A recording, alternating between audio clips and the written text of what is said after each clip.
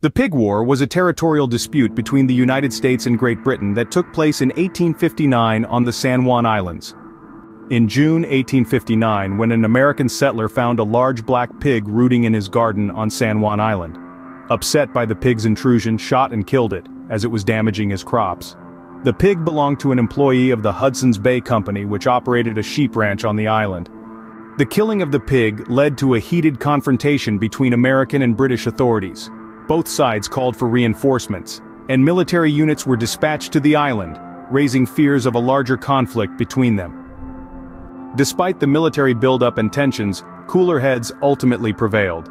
The Pig War is remembered today as a largely bloodless and somewhat comical episode in American and British history, where a dispute over a single pig nearly sparked a war between two nations. Like and subscribe.